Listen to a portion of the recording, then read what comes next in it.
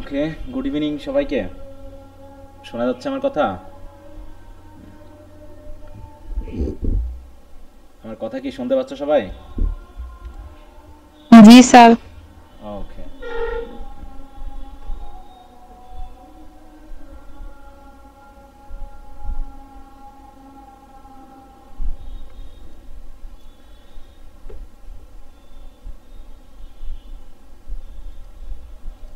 তো ঈদের ছুটি কেমন কাটলো সবার, বলো। স্যার আলহামদুলিল্লাহ ভালো। আচ্ছা।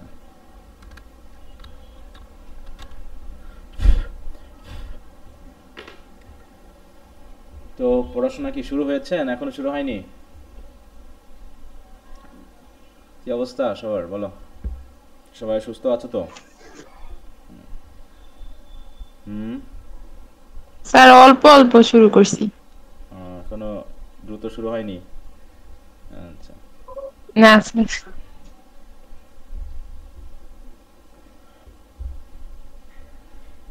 তো বাকিদের কি অবস্থা সবার? আশরাফুল আলম, নাইম,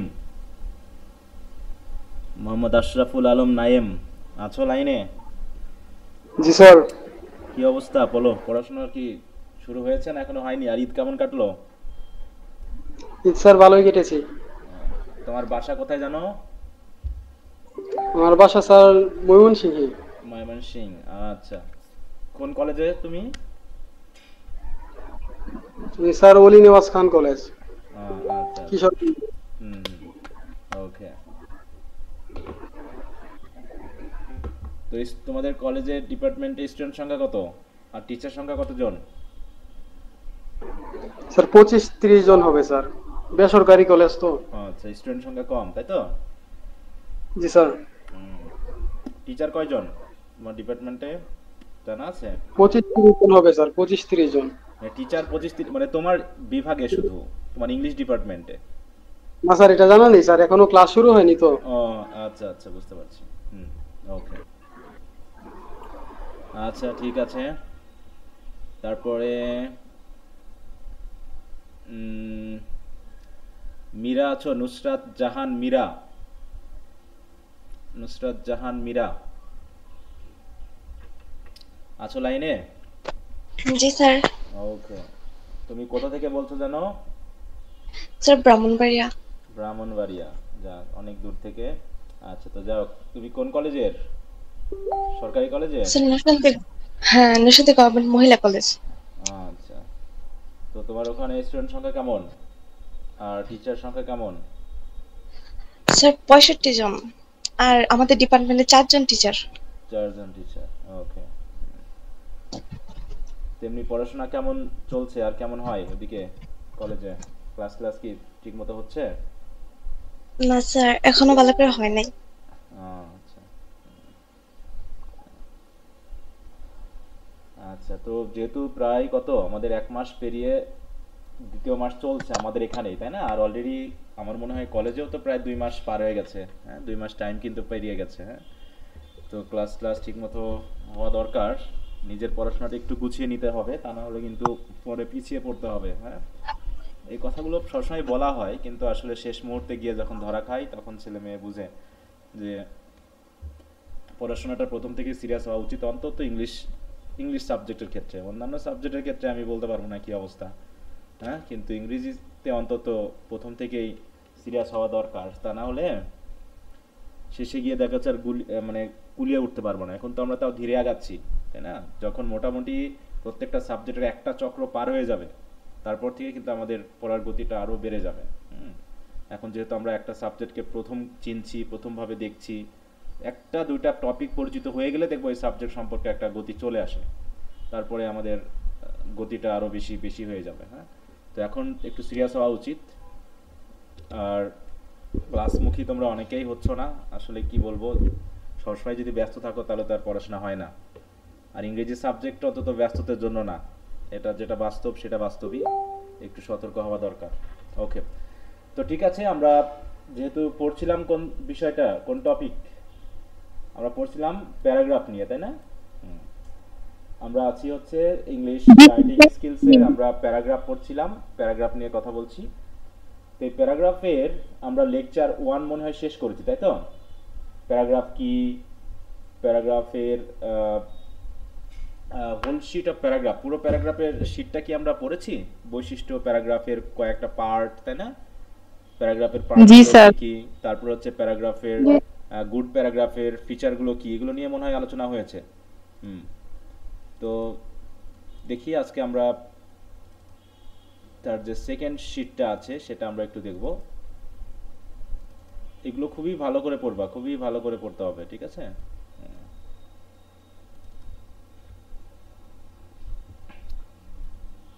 আচ্ছা, এখন আমরা দেখব হচ্ছে টাইপস অফ প্যারাগ্রাফস। ওকে, প্যারাগ্রাফের টাইপগুলো কি কি যদি আমরা পড়েছি, প্যারাগ্রাফ কি, প্যারাগ্রাফের পার্টগুলো কি, তাই তো? Introduction, body, conclusion, topic sentence কি, তারপরে গুড প্যারাগ্রাফের ফিচারগুলো কি, সেইগুলো নিয়ে কোহেশন, কোহেরেন্স কি, এগুলো কি, হ্যাঁ মোটামুটি আমরা, তারপরে কি কি লিঙ্কার্স ব্যবহৃত হয় সেগুলো নিয়ে আমরা কিন্তু কথা বলেছি, এবং শিটটা আমি পড়ে নিতে বলেছি বারবার, যাতে তোমাদের অন্তত এগুলো ভালো মতো হয়ে যায়। এইগুলো কিন্তু একটু দেখবে, এবং তোমাদের বইয়েও যে লিঙ্কার্সগুলো দেওয়া আছে আমি তো পরে পড়তে দিব বই থেকে, সেগুলো নিয়ে আমরা কোয়েশন, কোহেরেন্স নিয়ে কথা বলেছি, প্রপার অর্ডার, এগুলো তো আমরা প্রথম দিকেই কথা বলেছি। তো আশা করি এগুলো সম্পর্কে তোমাদের ধারণা ক্লিয়ার হয়েছে। তো এখন আমরা প্যারাগ্রাফ কত প্রকার এটা সম্পর্কে জানবো, এবং এটা সম্পর্কে জানতে গিয়ে আরও একটু মনোযোগী হতে হবে, যাতে আমাদের মানে মিলিয়ে বা গুলিয়ে না যায়, যেটা বাংলা কথা বলি, হ্যাঁ, যে অনেক সময় অনেক কিছু আমাদের গুলিয়ে যেতে পারে, ঠিক আছে? যে একটা প্রকার ভেদের সাথে দেখা যাচ্ছে আর একটা প্রকার ভেদ আমরা মিলিয়ে ফেলতেছি, এরকমটা যাতে না হয় তার জন্য আমাদের একটু সতর্ক হতে হবে, আর বাসায় অবশ্য বেশি বেশি করে পড়তে হবে। তো ঠিক আছে, আমরা টাইপসটা দেখে নিই। কেউ কি বলতে পারবা যে প্যারাগ্রাফ কত প্রকারের হতে পারে? এ পর্যন্ত এরকমটা কি জানা হয়েছে যে প্যারাগ্রাফ কত প্রকার? বলো, প্যারাগ্রাফের প্রকারভেদ কি আমাদের ধারণায় আছে? কত প্রকার হতে পারে প্যারাগ্রাফ? শুনি নাই, তাই তো? শুধু প্যারাগ্রাফ পড়েছি ছোটবেলা থেকে। হ্যাঁ, আমরা প্যারাগ্রাফ মুখস্থ করা শুরু করেছি কোন ক্লাস থেকে হতে পারে বলো তো? যে আমরা কম্পোজিশন বা প্যারাগ্রাফ মুখস্থ করা শুরু করেছি কোন ক্লাস থেকে হতে পারে?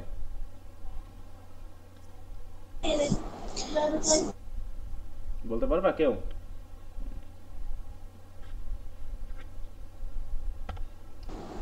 স্যার ক্লাস 1 2 থেকে। 1 2 থেকে হতে পারে। 3। আমার মনে হয় 3 থেকে আমরা মেইনলি পড়া শুরু করি, তাই না? 3 থেকে ছোট ছোট করে, দ্য কাউ, দ্য ক্যাট, হ্যাঁ, তারপর হচ্ছে the fountain pen, the library, 2-5 line করে আমরা পড়া শুরু করি এভাবেই।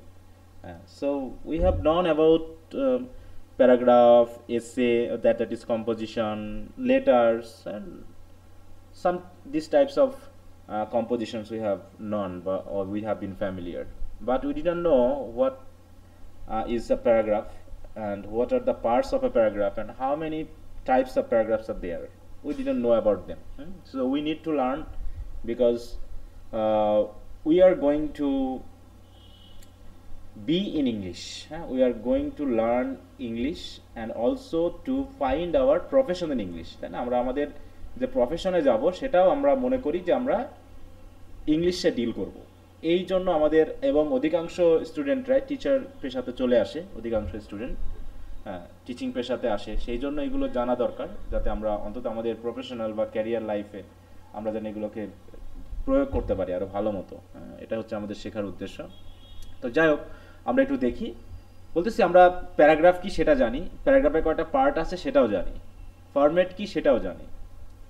এখন আমরা জানবো হচ্ছে যে দেয়ার exist different types of paragraphs. Actually there is no definite types of paragraph. Definite মানে একটা নির্দিষ্টভাবে বলা যাবে না যে প্যারাগ্রাফে 5 প্রকার বা 7 প্রকার বা 3 প্রকার বা 2 প্রকার, এরকম কোনো ডেফিনিট কোনো টাইপস বা কাইন্ডস নেই যে আমরা বলে দিতে পারবো।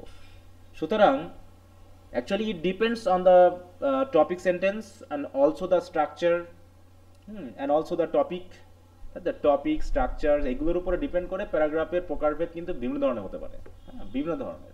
So we have here collected some types of paragraphs and we will know about them, but actually we can after differentiate paragraphs into two groups, হ্যাঁ, দুইটা গ্রুপে আমরা পরবর্তীতে ভাগ করে ফেলতে পারবো, যে মেইনলি এই দুটা গ্রুপে হয়, তারপর থেকে অনেকভাবে একই প্যারাগ্রাফের একই টপিকের প্যারাগ্রাফ ভিন্ন ভিন্ন নামে আমরা কিন্তু পেতে পারি।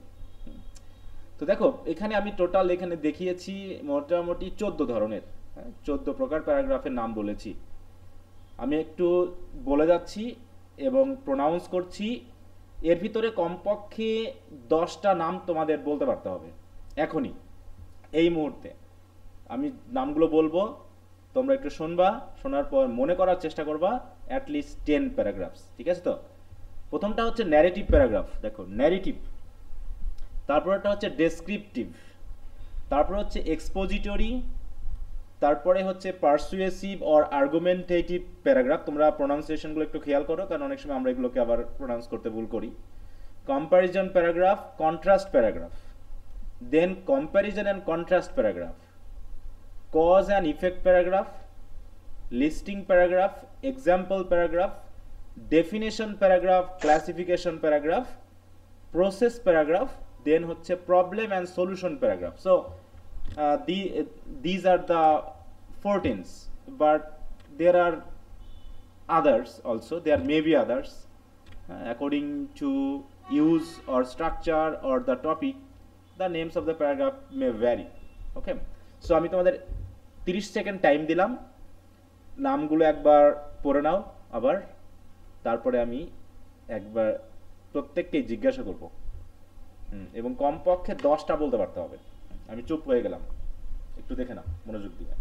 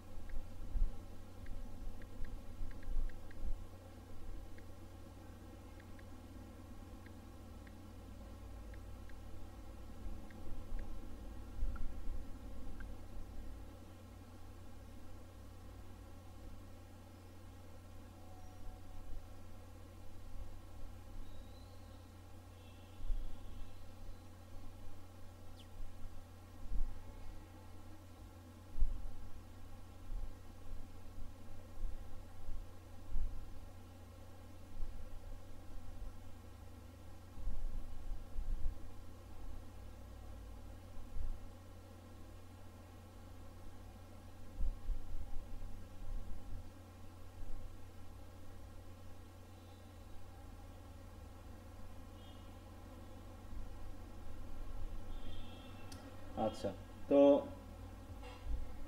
দেখি হাত তোলো, দেখি কে কে বলবা, কে কে বলতে চাও? Cynthia, okay, please start. Cynthia বলো দেখি।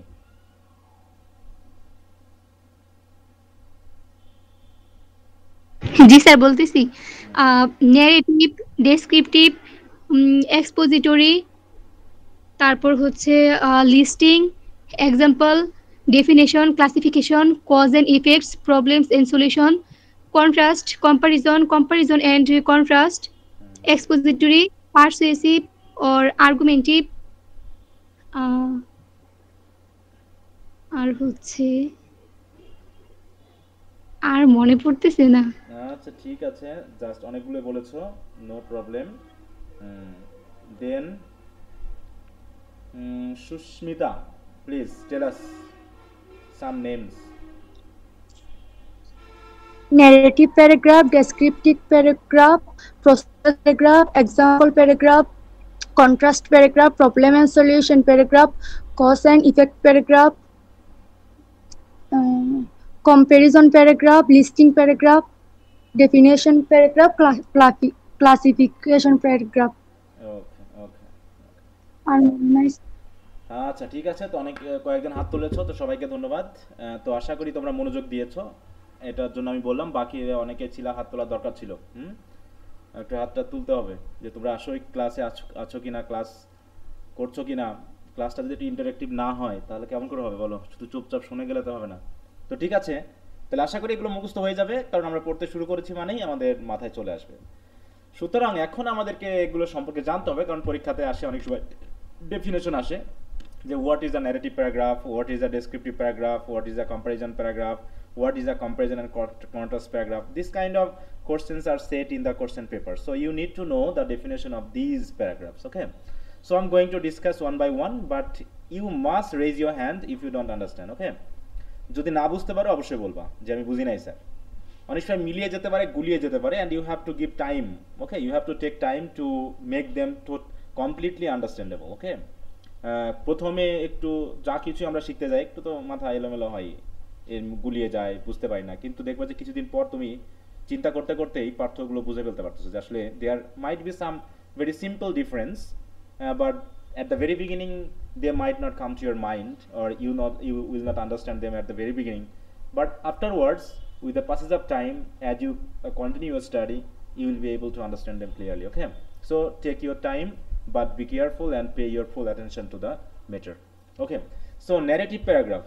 Narrative, do you actually familiar with the word narrative? এই ওয়ার্ডের সাথে কি আমরা পরিচিত বলো তো? জি sir. So what does the word actually mean? এটা দিয়ে আসলে কি বোঝায়? narrative মানে কি? বর্ণনামূলক কিছু এরকম। এখন there are two words, actually there are so many other words, but we are familiar with these words, that is narrative আর হচ্ছে ডেসক্রিপটিভ। এই দুটার মিনিং কি একই না? আমরা একই বলে তো জানি না, এবং ডিকশনারি মিনিং খুঁজতে গেলেও আমরা কিন্তু ঘুরে ফিরে একই পাবো। দেখো আমরা যদি একটু ডিকশনারি মিনিং খুঁজতে যাই যে what is the meaning of narrative, হ্যাঁ দেখো ন্যারেটিভের মিনিংটা কি, দেখো মিনিংটা হচ্ছে কি, আ spoken and written account of connected events specially a story. এখানে একটা জিনিস খেয়াল করবা, দেখো এখানে ডেসক্রিপশন আছে না, সিনোনিম হিসাবে দেখো আমরা পাচ্ছি, কিন্তু সিনোনিম হিসাবে কি পাচ্ছি, ডেসক্রিপশন মানে ডেসক্রিপটিভ, কিন্তু এইখানে একটা শব্দ আছে সেটা একটু খেয়াল করবো, এটা হচ্ছে একটা স্টোরি, ন্যারেটিভ। আর যদি আমরা এখন খুঁজতে যাই ডেসক্রিপটিভের মিনিং,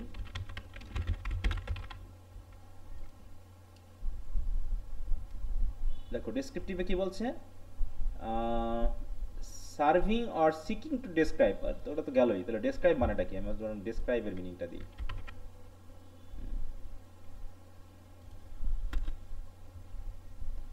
দেখো give a detail account in word, দেখো এটা একটু খেয়াল করো তো, give a detail account of something, account মানে বর্ণনা, ইন ওয়ার্ডস মানে লিখিতভাবে কোনো কিছুকে বর্ণনা করে। এখানে কি ন্যারেট আছে না, দেখো তো সিনোনিম হিসাবে, দেখো অর্থাৎ ডেসক্রাইব আর ন্যারেট একই জিনিস বোঝায়, কিন্তু একটা ওয়ার্ড এই জায়গাতে নাই, ডেসক্রাইবের সাথে একটা শব্দ নাই যেটা ন্যারেটিভের সাথে ছিল, সেটা কি বলতো, স্টোরি, তাই তো? এই জায়গাতে হচ্ছে পার্থক্য, দুটারই মিনিং হলো to describe, to give a detail account of something in word, তাই তো, মানে কথায় বর্ণনা করা, কোনো কিছু লিখে হোক বলে হোক কোনো কিছু। যদি আমরা দেখো ন্যারেটের মিনিংটা আসে সরাসরি, আমি এখানে ক্লিকটা দিই, দেখো ন্যারেটিভ মানে হচ্ছে কি, দেখো give a spoken or written account, দেখো এখানেও কিন্তু ওই give a spoken or written account, ওখানেও ছিল অ্যাকাউন্ট ইন ওয়ার্ড, মানে ওটা স্পোকেন হতে পারে, লিখিত হতে পারে, তাই না, এরকম আর কি। অতএব ঘুরে ফিরে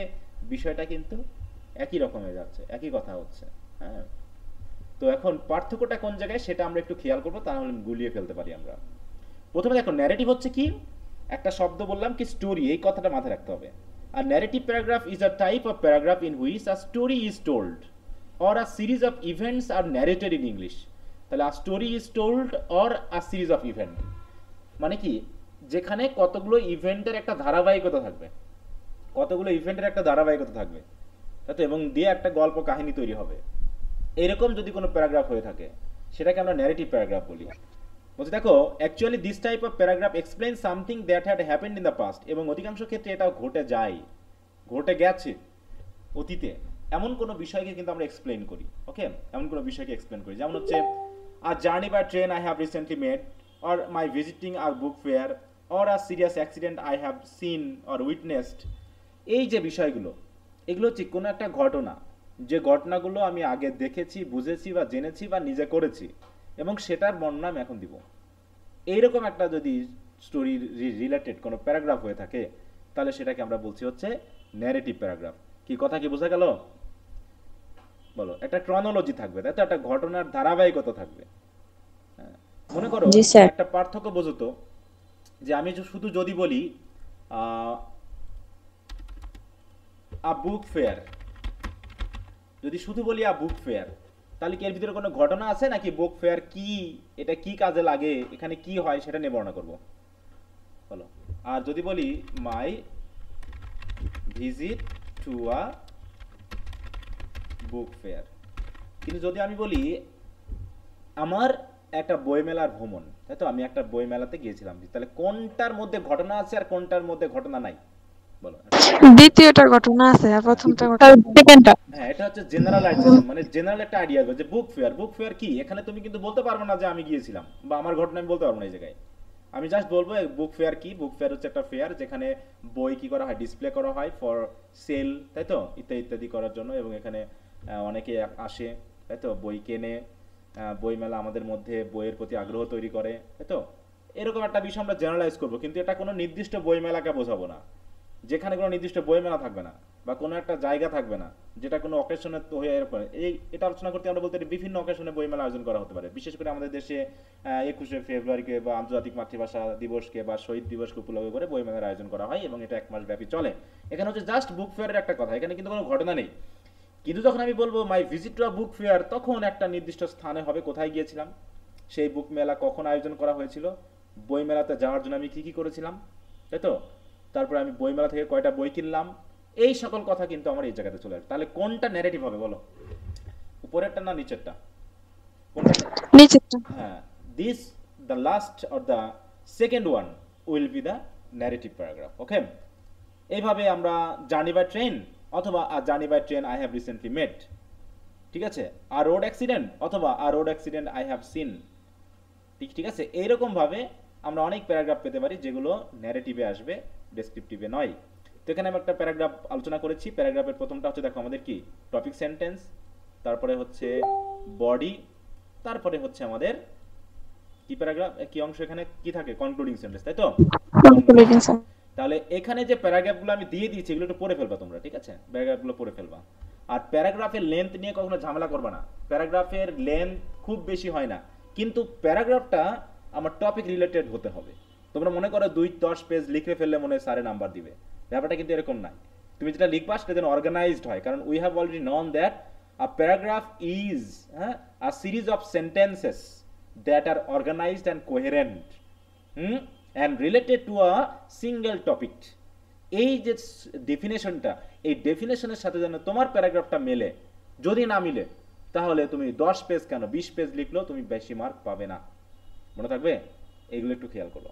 ওকে, তাহলে প্রত্যেকটা প্যারাগ্রাফের নামের সাথে আমি কিছু এক্সাম্পল সহ একটা করে প্যারাগ্রাফ লিখে দিয়েছি, তোমরা চেষ্টা করবা ওইগুলোর আদলে একটু প্রিপারেশন নিতে। হ্যাঁ, জাস্ট এক্সাম্পল স্বরূপ আছে, তোমাদের আরো পড়তে হবে, আমি লিস্ট দিয়ে দিব। এরপর আসি ডেসক্রিপটিভ প্যারাগ্রাফ। ডেসক্রিপটিভ প্যারাগ্রাফ তাহলে কেমন হবে, যেটা আমি অলরেডি এখানে আলোচনা করে ফেলেছি। ডেসক্রিপটিভ প্যারাগ্রাফ হবে কোনো কিছু সম্পর্কে একটা ডেসক্রিপশন দেওয়া, মানে ওটা কি, এটা কি জিনিস, ঠিক আছে, তো তার রং সং কি, তার কার্যক্রম কি, এই বিষয়গুলো সম্পর্কে আলোচনা করাটাই হচ্ছে আমাদের ডেসক্রিপটিভ প্যারাগ্রাফ, মানে যার মধ্যে কাহিনী নাই, কাহিনী বাদে যে কোনো প্যারাগ্রাফই আমার ডেসক্রিপটিভ প্যারাগ্রাফ। ওকে, যার ভিতরে কোনো স্টোরি নাই, ক্রনোলজিক্যাল কোনো কাহিনী নাই, ঠিক আছে, তো এরকম জাস্ট কোনো কিছুকে উপস্থাপন করা, রিপ্রেজেন্ট সামথিং, তাই তো, সেটা যে কোনো কিছু হতে পারে। যেমন আমি যদি বলি দ্য কাউ, দ্য কাউ, এখানে কি আমি কোনো কাহিনী দিতে পারবো, বলো, কোনো কাহিনী আসবে? না পপুলেশন, না স্যার। এখানে কোনো কাহিনী আসবে? পপুলেশন প্রবলেমে কোনো কাহিনী আসবে না, তাই তো। জাস্ট এগুলো আমরা পপুলেশন প্রবলেম কি, এটা কেন হয়, এর কারণ উদ্দেশ্য কি, তা ইত্যাদি এগুলোকে বর্ণনা করব। তাহলে আমরা ডেসক্রিপটিভ প্যারাগ্রাফ বলতে আমরা যেটা বুঝছি সেটা কি দেখো, আর descriptive paragraph is a paragraph that which colourfully describe a person, place or thing. কোন একটা বিষয়কে সুন্দরভাবে আমাদের সামনে তুলে ধরে, উপস্থাপন করে, ডেসক্রাইব করে। It actually provides a vibrant experience for the reader through vivid language and description of something. মানে মূল কথা হলো কাহিনী না, কিন্তু কোনো কিছুকে উপস্থাপন করার জন্য সেটার কি কি বিষয় তার উপস্থাপনা সম্পর্কে আলোচনা, এগুলো এইটা। হ্যাঁ, তাই বলছে আনলাইক ন্যারেটিভ প্যারাগ্রাফ, তাহলে ন্যারেটিভ প্যারাগ্রাফটা স্টোরি থাকে, অতএব এটা ন্যারেটিভ প্যারাগ্রাফের মতো না, বরং ন্যারেটিভ প্যারাগ্রাফ না হওয়ার কারণে এর ভিতরে কি কি থাকে, which must include personal thoughts, feelings and growth. তাহলে হচ্ছে দেখো ন্যারেটিভ প্যারাগ্রাফে কি কি থাকে, personal thoughts, feelings and growth. অন্যদিকে descriptive প্যারাগ্রাফে do not need to B personal in nature, কিন্তু ডেসক্রিপটিভ প্যারাগ্রাফে তুমি ব্যক্তিগতভাবে একটা বিষয় সম্পর্কে কি ফিল করো না করো এটা নিয়ে কোনো আলোচনা হবে না, ঠিক আছে? তো ডেসক্রিপটিভ প্যারাগ্রাফটা আমাকে কি করতে হবে, কোনো কিছুকে ডেসক্রাইব করতে আমরা ব্যবহার করে থাকবো। হ্যাঁ, instead descriptive paragraph must focus on vividly, objectively. দেখো একটা জিনিস হচ্ছে সাবজেক্টিভ, একটা অবজেক্টিভ, একটা বিষয় খেয়াল করতে হবে, শব্দগুলো বারবারই আসবে। সাবজেক্টিভ এবং অবজেক্টিভ বলতে কি বোঝায়, এই দুটো শব্দ। সাবজেক্টিভ মানে হলো যেখানে রাইটার নিজে উপস্থিত এবং নিজের সম্পর্কে বলবে, তাই তো? দেখো তো এইখানে কোন, এই দুটার মধ্যে কোনটাতে রাইটার নিজে উপস্থিত, বলো? দ্বিতীয়টা। সেকেন্ডটাতে। হ্যাঁ, আর এটাতে রাইটার নিজে উপস্থিত না, রাইটার নিজে লিখতেছে কিন্তু রাইটার শুধু তার নিজের ফিলিং বলবে না, বরং এটা আসলে কি সেটা তুলে ধরবে। এখন মনে করো একটা গোলাপ হচ্ছে লাল, রাইটার কি নিজের ফিলিং দিয়ে কালো বলতে পারবে, বলো?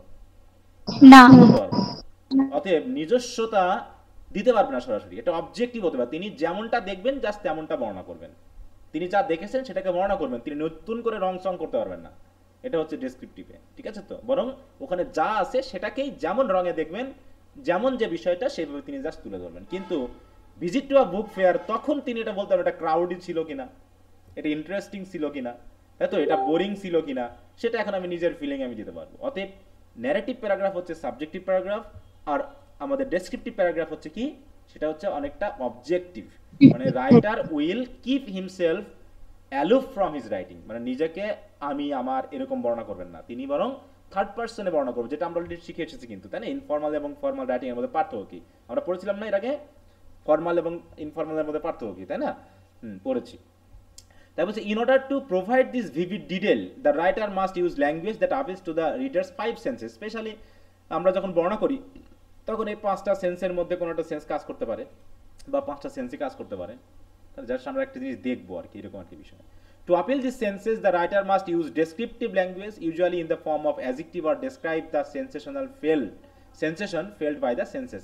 মূল কথা হলো এখানে আমরা যেটা বলতে চাইছি এর ভিতরে কোনো কাহিনী থাকবে না, জাস্ট রাইটার যেমনটা দেখবে তার সেন্সগুলো দিয়ে তেমনটাকে তিনি জাস্ট ক্যামেরার মতো কপি করবে, তাই তো? ক্যামেরা দিয়ে ছবি তুলে আমাদেরকে দেখাবে আমি এইটা দেখলাম। এই এখানে যেমন আমরা বলছি rainy day, floods in Bangladesh, my best friend, এগুলো হচ্ছে আমাদের ডেসক্রিপটিভ প্যারাগ্রাফ, ঠিক আছে? যেখানে আমরা কি করছি, জাস্ট আমি যেমনটা দেখেছি, যেমনটা যা আমি সেটাকে সেভাবে তুলে ধরেছি। কি ঠিক আছে তো? এই দুটো ভালো করে বোঝা গেছে?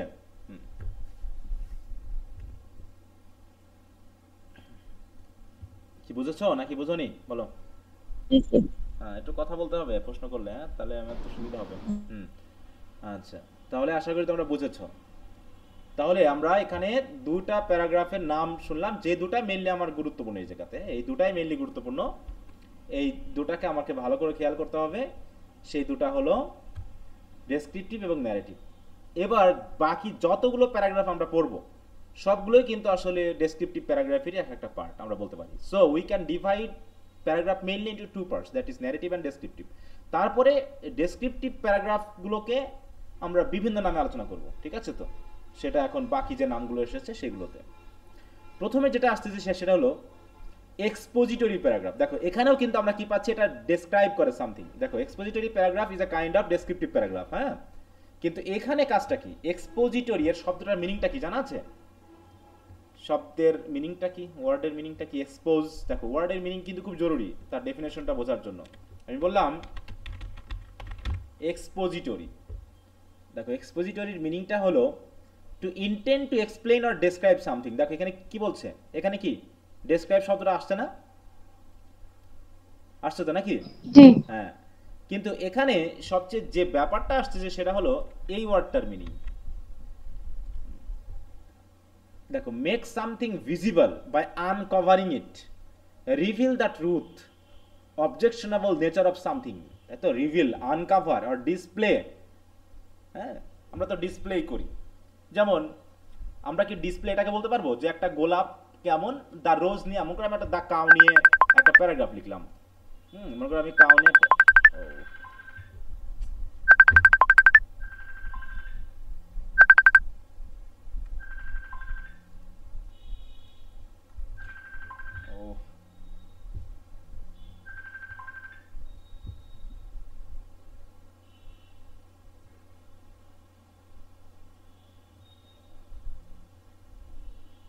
মনে করো আমি বললাম দ্য কাউ। এই যদি আমি দ্য কাউ নিয়ে কোনো রচনা লিখি, এটা কি এক্সপোজিটরি হবে না সিম্পল ডেসক্রিপটিভ হবে বলো তো? আর যদি আমি লিখি দ্য রিসেন্ট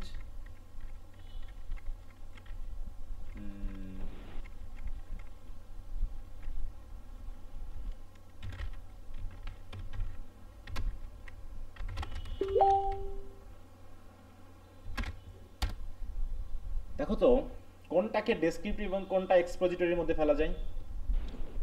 স্যার ফার্স্ট এটা হচ্ছে ডেসক্রিপটিভ আর 2 নাম্বারটা হচ্ছে এক্সপোজিটরি। হ্যাঁ, মানে তুমি এখানে কি আছে, কাউ তো কাউ, তাই না? তার 4টা পা আছে, একটা লেজ আছে, একটা মাথা আছে, 2টা শিং আছে, তাই না? বডি এরকম জাস্ট যেমনটা তেমনই। এখানে এক্সপোজ করার মতো কিছু নাই যে আমি অনেকে জানতো না আমি জানাই দিলাম, এরকমটা না। কিন্তু এইখানে একটা এক্সপোজির একটা ব্যাপার রয়েছে, the recent diseases of cows. মানে অনেকে হয়তো জানে না যে এক সাম্প্রতিক গরুর কিছু রোগ সৃষ্টি হয়েছে, উৎপত্তি হয়েছে, যেগুলো খুব ক্ষতি করতেছে। হ্যাঁ, এরকম একটা ব্যাপার যদি হয়, তাহলে এটা তুমি কি করছো, আসলে এক্সপোজ করছো। ঠিক আছে তো, তুমি এটা কি করছো, এক্সপোজ করতেছো, জানিয়ে দিচ্ছ মানুষকে। হ্যাঁ, এইভাবে আমরা কি করছি, যে কোনো কিছুকে ডেসক্রাইব করছি। এক্সপোজ করতে কিন্তু আমরা ডেসক্রাইব করছি, এই ঘটনা ঘটেছে, এই হচ্ছে দেখো, এরকম আর কি। তাই বলছে an expository paragraphs provide a clear focused explanation of a particular topic। দেখো, process and a set of ideas, তার মানে পার্টিকুলার, এটা কি করছে, ক্লিয়ারলি ফোকাস করছে এবং এক্সপ্লেন করছে। হ্যাঁ, it doesn't set out to prove a point, এটাকে পয়েন্টটাকে প্রুভ করা তার উদ্দেশ্য না, বরং just to give a balance view of this subject matter. তাই তো, যে আমি যা জেনেছি, যা বুঝেছি, এই কারণে এই হচ্ছে, এইভাবে আমরা জানিয়ে দিচ্ছি। এটা মানে কি, in an expository paragraph a person gives information through the explanation of a subject, giving direction or showing how something happens, কিভাবে ঘটে, কি কি ঘটবে, ইত্যাদি। This kind of paragraph is like non-fiction writing, যেটা আমরা পরে পড়ব।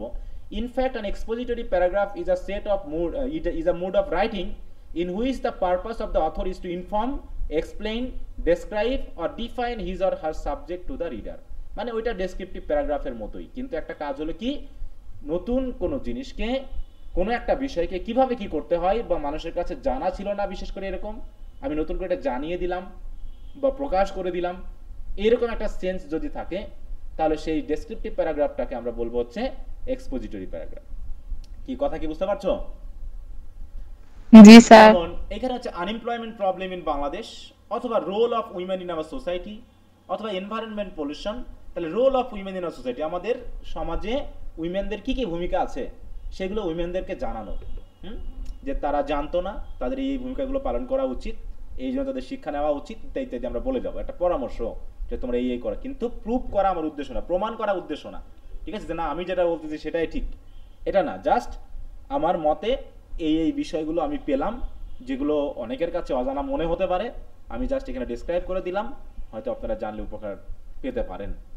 এইরকম একটা বিষয় হচ্ছে আমাদের এক্সপোজিটরি প্যারাগ্রাফ। ঠিক আছে, এরপর দেখো আসছে হচ্ছে আর্গুমেন্টেটিভ আর পারসুয়েসিভ প্যারাগ্রাফ। এইখানে একটু খেয়াল করো, আর শব্দগুলোর মানে কি বলো? আর্গুমেন্ট মানে কি বলো? আর্গুমেন্ট করা মানে কি? বিরুদ্ধে ঝগড়া করা।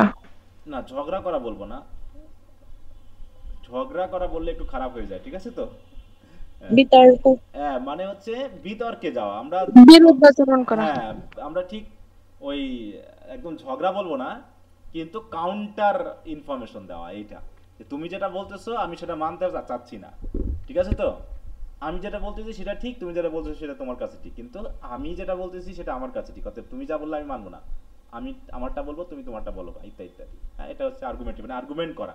An exchange of diverging or opposite views, typically a heated on angry one. এখানে অ্যাংরি ট্যাংরি যাবো না, এটা যেহেতু আমাদের ওই পর্যায়ে আসছে না। এখানে মারামারি ফাটাফাটি বা ঝগড়াঝাটি এগুলো নিয়ে কথা না, কথা হচ্ছে যুক্তি তর্কে যাওয়া। হ্যাঁ, যুক্তিতে আসা, রিজনিংয়ে আসা। হ্যাঁ, যে আমি যে তথ্যটা বলতেছি সেটা এই, হ্যাঁ, যে অনেকে এটা বিশ্বাস নাও করতে পারে, কিন্তু আমার কাছে মনে হয়েছে এটা এরকম। তাহলে আর্গুমেন্ট। আর একটা হচ্ছে পারসুয়েসিভ। দেখো, তাহলে আর্গুমেন্টের উদ্দেশ্য হলো আমি আমার ভিন্ন মত পোষণ করে যাব, এতে তুমি গ্রহণ করলে করো, না করলে না করো। ঠিক আছে, এটা হলো কি আর্গুমেন্টেটিভ প্যারাগ্রাফের উদ্দেশ্য। এটাকে তোমাকে অন্যের কাছে সঠিক প্রমাণ করা তোমার উদ্দেশ্য না, তোমার উদ্দেশ্য হচ্ছে আমি যেটা বিশ্বাস করি সেটা তোমাকে বলে যাব, তোমার সাথে এটা মিললে মিলবে, না মিললে না মিলবে, এরকম একটা বিষয়। কিন্তু পারসুয়েসিভ আবার একটু এই আর্গুমেন্টেটিভের কাছাকাছি, কিন্তু একটু ডিপে গিয়ে এটাকে আমরা করব কি পারসু করব, মানে অন্যকে আমি বোঝানোর চেষ্টা করব। দেখো, পারসুয়েসিভ, পারসুয়েসিভ মানে কি তোমার এমন ভাবে আর্গুমেন্টে যাওয়া যে তুমি যাতে অন্যকে পারসু করতে পারো, মানে পারসু মানে কি বোঝানো, এবং তোমার কথাটাকে সে যেন বিশ্বাস করে নেয়। হ্যাঁ, তাই বলছে good at পারসুয়েসিং someone to do or believe something, যে আমি যেটা বলবো তোমাকে সেটা বিশ্বাস করতে হবে। হ্যাঁ, অনেকটা কনভিন্স করা, কনভিন্সিং যেটা, যে অন্যকে তুমি বুঝিয়ে নিবা যে আসলেই আমি যেটা বলতেছি সেটা ঠিক এবং তোমাকে সেটা বুঝতে হবে। ঠিক আছে, এই ব্যাপারটাকে আমরা বলছি হচ্ছে পারসুয়েসিভ প্যারাগ্রাফ। তাহলে আর্গুমেন্টেটিভ এবং পারসুয়েসিভের মধ্যে হালকা পার্থক্য আছে, যদিও দুটা প্রায় কাছাকাছি। ঠিক আছে, তো আর্গুমেন্টেটিভের মানে হলো জাস্ট আর্গুমেন্ট করা, অন্যকে তোমাকে গ্রহণ করতে হবে এমন ফোর্স না করা। আর পারসুয়েসিভ মানে কি অন্যকে পারসু করে ফেলা, অন্যকে বোঝানো যে আমারটা ঠিক, আমারটা গ্রহণ করো। ঠিক অনেকটা ডিবেট কম্পিটিশনের মতো। ঠিক আছে, তারপর দেখো, an argumentative paragraph alternatively call as পারসুয়েসিভ paragraph tries to convince the reader that a particular point of view is worthy of consideration. হ্যাঁ, এই যে বললাম যে দুটা প্রায় কাছাকাছি, এখানে একটু মিশে যাবে, এই জন্য অনেকে এই নামটার সাথে এক দিয়ে দেয়। আমি একটু হালকা পার্থক্য দিয়ে দিলাম, তোমরা একটু আসলে ওইটা শুধু খেয়াল করবা যে পারসুয়েসিভ এবং আর্গুমেন্টিভ কোন জায়গায় পার্থক্য, তাছাড়া বাকি ঘটনা প্রায় একই ধরনের ঘটবে। It start with a topic sentence which states an opinion about something. The body sentence give reason that support the opinion and the closing sentence may state the opinion in a way. এটাও কিন্তু এক ধরনের descriptive paragraph, কারণ তুমি অন্যকে pursue করার জন্য অনেক কিছু ডেসক্রাইব করতে পারছো। বলছে the main M of an argumentative paragraph is to make an effective argument. দেখো, এখানে কাজ হলো আর্গুমেন্ট করা, অন্যের কাউন্টার ইনফরমেশন দেওয়া। Thus argumentative paragraph are written as if the writer is attempting to convince their audience to adopt a new belief or দেখো behavior, while expository paragraph দেখো paragraphs try to explain or clarify। দেখো এখানে খেয়াল করো, আমরা তিনটা প্যারাগ্রাফের content একসাথে বলছি, একটা হচ্ছে আর্গুমেন্টেটিভ প্যারাগ্রাফ, একটা হচ্ছে এক্সপোজিটরি প্যারাগ্রাফ, আর একটা হচ্ছে কি পারসুয়েসিভ প্যারাগ্রাফ। ঠিক আছে, এই তিনটার ব্যাপারে। তাহলে পারসুয়েসিভ প্যারাগ্রাফ, যখন পারসুয়েসিভ paragraph take a stand on an issue, মানে কি তখন আমি স্ট্রংলি স্ট্যান্ড করে আমার বিষয়টা আমি গ্রহণ করতে বলবো, যে তুমি এটা গ্রহণ করো। তাহলে আর্গুমেন্টেটিভ প্যারাগ্রাফ হলো যে আমি যেটা বলেছি সেটা আমি তোমার কাউন্টারে যাচ্ছি এবং আমি তোমাকে বোঝানোর চেষ্টা করবো যে আমি যেটা বলতেছি এরকম, এবং তুমি আমার স্ট্যান্ড নিলে নিবা, না নিলে না নিবা। কিন্তু পারসুয়েসিভের কাজ হলো কি আমার স্ট্যান্ড তোমাকে গ্রহণ করাবো, এরকম ভাবে পারসুয়েসিভ হবো। আর এক্সপোজিটরি মানে কি জাস্ট একটা জিনিসকে এক্সপোজ করে দেওয়া। তাহলে আমরা কিন্তু তিনটা প্যারাগ্রাফ পড়লাম অলরেডি, এক্সপোজিটরি, আর্গুমেন্টেটিভ অ্যান্ড পারসুয়েসিভ। এই তিনটা যেন মিলে না যায়, এই জন্য আমি একসাথে জিনিসটাকে এক জায়গায় দেখিয়েছি। However, simply having an argument or viewpoint about a topic is not enough. In persuasive paragraphs, writer must also support their claims. মানে তুমি যেহেতু তোমার স্ট্যান্ডে তোমার রিডারকে আনতে চাচ্ছ, অতএব তোমার কথা যে সত্যি ঠিক তার জন্য তোমাকে যথেষ্ট ইনফরমেশন দিয়ে সাপোর্ট করতে হবে। Typically, persuasive paragraphs support their arguments through the use of appropriate evidence such as quotation or examples or expert opinion or other facts.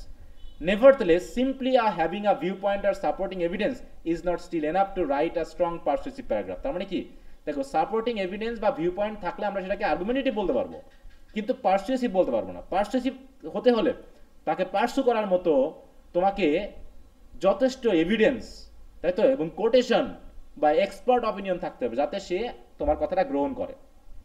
তাহলে কোন প্যারাগ্রাফে আমরা চাচ্ছি রিডার আমার কথা গ্রহণ করুক, পারসুয়েসিভ না আর্গুমেন্টেটিভ, কোনটাতে? Persuasive, তাই তো। In addition to these things, a writer must also have strong organization, হ্যাঁ, এবং তাকে অর্গানাইজ করতে হবে। তার মানে মূল কথা হলো এখানে তিন ধরনের। তাহলে এক্সপোজিটরি প্যারাগ্রাফের কাজ হলো জাস্ট এক্সপোজ করে দেওয়া, আর্গুমেন্টেটিভের কাজ হলো জাস্ট আর্গুমেন্ট করে ছেড়ে দেওয়া, তুমি আমার দিক গ্রহণ করলে করো, না করলে না করো। পারসুয়েসিভের কাজ হলো তোমাকে বিশ্বাস করানো এবং তোমার পক্ষে নিয়ে আসা, এইটা। তাহলে একই প্যারাগ্রাফকে আমরা দুইটা নামে চালাতে পারি, এখন কোনটাতে কি দিব সেটা। যেমন Facebook evils of addiction, Facebook evils of addiction, এটা কি আমরা এক্সপোজিটরি লিখতে পারি না?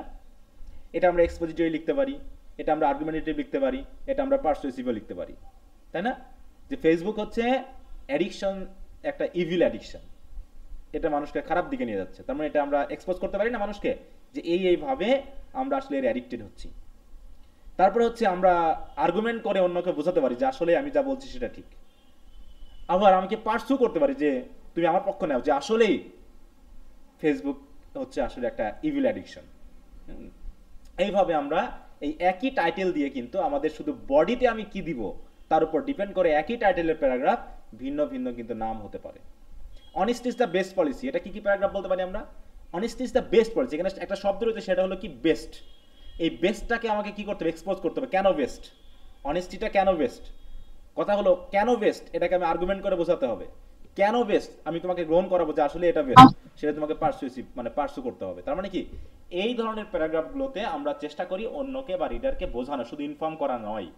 শুধু ইনফর্ম করে আমি ছেড়ে দিচ্ছি না, rather I am exposing something to the readers and I am also giving some argument or persuasive tone so that the reader can take my stand or just reader can understand that something is new here, এখানে নতুন কিছু আছে যে কারণে আমি এটাকেই বলেছি। হ্যাঁ, এইভাবে মেনলি আমাদের কাজ হচ্ছে। তাহলে এখানে আমরা টোটাল 3টা প্যারাগ্রাফের কিন্তু নাম বা টাইটেল আমরা এইগুলোকে ব্যবহার করতে পারি। কারণ আমাদের মেইন পয়েন্টটা নির্ভর করছে আমি প্যারাগ্রাফটা কিভাবে লিখবো তার উপরে নামকরণ। শুধু টাইটেল দেখে কিন্তু আমরা বুঝতে পারবো না, ঠিক আছে তো? হ্যাঁ, তাহলে আমরা কয়টা প্যারাগ্রাফের নাম জানলাম এ পর্যন্ত? 4টা। 4টা? 5টা। 5টা, তাই তো? মানে আর্গুমেন্টিভ আর ওই আর্গুমেন্টিভ আর পারসুয়েসিভ তো একসাথে না, তারপর আলাদা করে জানবা, আলাদা করে জানবা, হ্যাঁ? কারণ অনেক সময় পরীক্ষাতে আলাদা করে পরীক্ষাতে আসে, হ্যাঁ? What is the difference between পারসুয়েসিভ and argumentative paragraph. আমরা এটাকে আমি একসাথে আলোচনা করলেও একটা পার্থক্য কিন্তু বুঝিয়েছি আমি, ওই জায়গাটা একটু খেয়াল করবা, ঠিক আছে? অতএব নামগুলো আলাদা করেই জানো, কারণ পরীক্ষাতে এই যদি ডেফিনেশন চলে আসে তখন কি করবা, বা ডিফারেন্স যদি চলে আসে। অধিকাংশ শর্ট কোশ্চেনে কিন্তু থাকে, তোমার ডিফারেন্স দেওয়া থাকে, dissimilarity. What is the difference between পারসুয়েসিভ and argumentative paragraph, বা what is the difference between narrative and descriptive paragraph, এই যে এগুলো তোমাকে জানতে হবে কিন্তু যে ডিফারেন্সটা কি। আচ্ছা, এবার আসি হচ্ছে কম্প্যারিজন প্যারাগ্রাফ। দেখো অলরেডি কিন্তু 5টা প্যারাগ্রাফের নাম তোমাদের মুখস্থ হয়ে গেছে, প্রথমে কিন্তু মনে পড়তেছিল না, এখন কি সবাই বলতে পারবে না 5টা প্যারাগ্রাফের নাম? জি স্যার। এবং কোনটা কি ধরনের প্যারাগ্রাফ কিন্তু আমাদের জানা হয়ে গেছে, আশা করি যে আমরা জেনে ফেলেছি যে কোনটা কি নাম। মানে নাম বললে আমি প্যারাগ্রাফের ডেফিনেটিভ বা ফিচারগুলো কিন্তু আমি বলে দিতে পারবো যে এই কারণে এটা। এটা হচ্ছে ব্যাপার।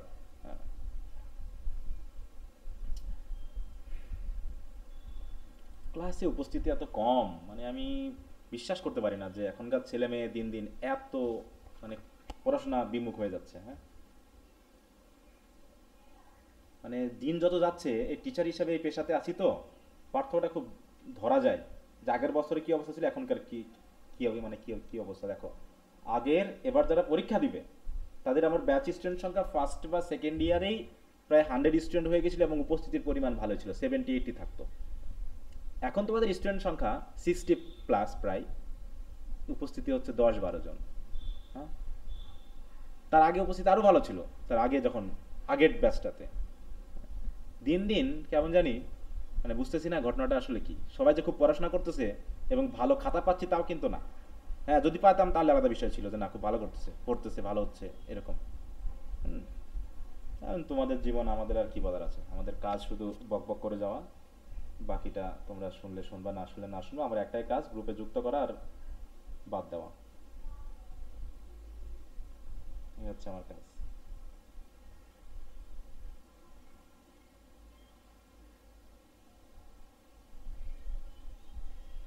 আচ্ছা, তো ঠিক আছে, অ্যাটেন্ডেন্সটা নেওয়া বাদ দিয়েছি যে না ক্লাস দেখি। আমি এটা একটা এক্সপেরিমেন্টের জন্য কাজ করতেছি, দেখি উপস্থিত হতে হতে যারা ইয়া করবে না আমি গ্রুপ থেকে আউট করে দিব। 2 দিন আমি স্ক্রিনশট রাখবো, তারপরে 2 দিনের পরের দিন 3 দিনের দিন আউট করে দিব। এত ভালো ছেলেপেলে নিয়ে আমার দরকার নেই।